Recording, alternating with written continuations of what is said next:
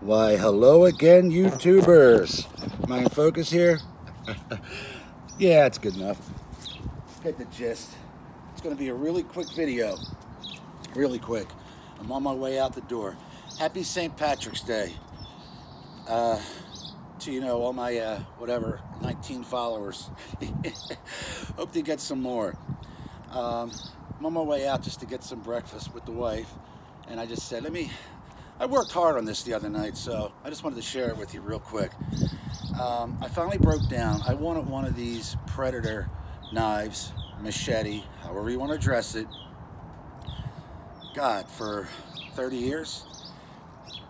And I came across something called the Raptor. I almost broke down and bought, but I just kept at it. I kept researching, plug, and I found a Predator knife, machete.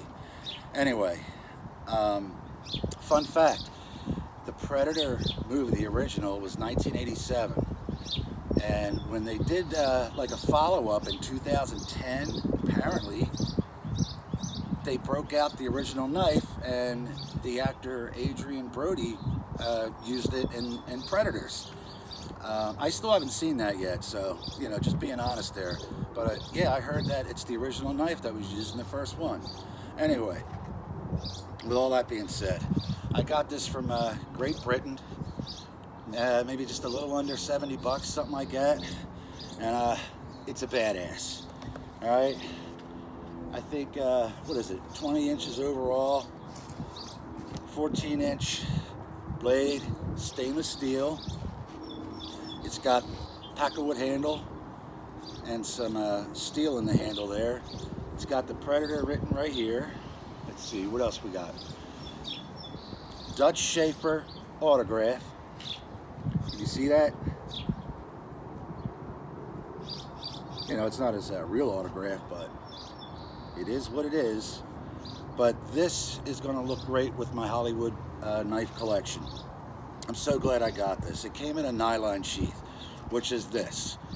And I wanted to look just a little bit more like the movie, so what I did was I just took some old camis and I stitched using some really, quality, thicker, like waxy nylon thread.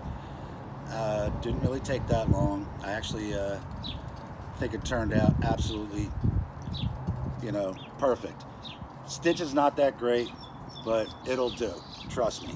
I'm not going to be really having this out in the woods or anything like that. So, anyway, I am very happy with this purchase.